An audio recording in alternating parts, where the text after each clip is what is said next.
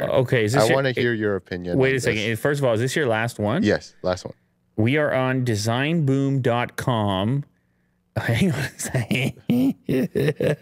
What? But you just hit a home run, Will. We can end off with that. You just hit a home run. What, are you going to sell this to me? Go ahead. So this is a flower pot as a designer item that you actually wear. You wear a plant on your back. How do you know this is real? There's a designer to it. How do you know this is real? Like real? I don't. Can I buy it right now?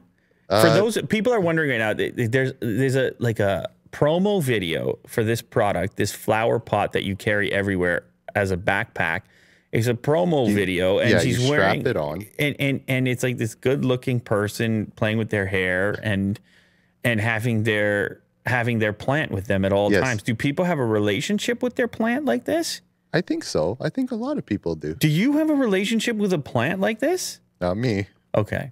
No, but you wear it as an ornament, as some sort of fashion accent to your outfit.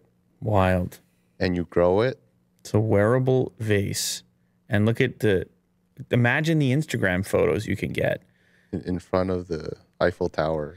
Is it healthy for the plant? I mean, how long does the plant, is the plant robust enough to live as part of this portable vase? Like, aren't the leaves and things falling off? What about when you set it down? What if you sit down accidentally? It's all getting scraped and killed? Yes.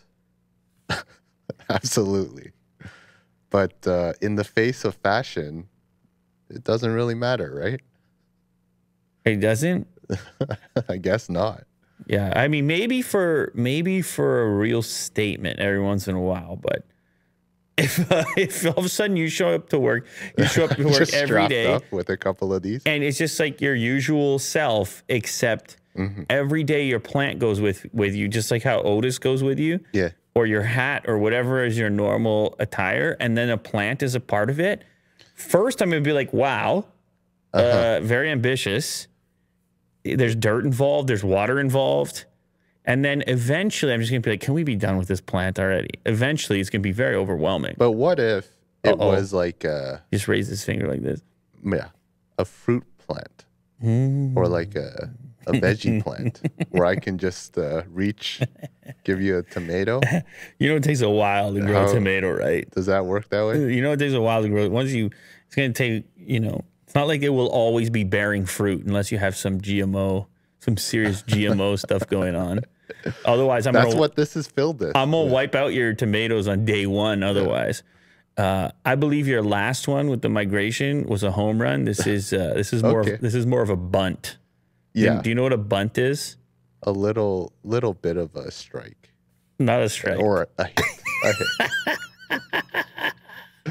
I'm kidding. I'm kidding. It's interesting. I can't believe it's the internet, man. It's all out there, and I'm just happy that it exists.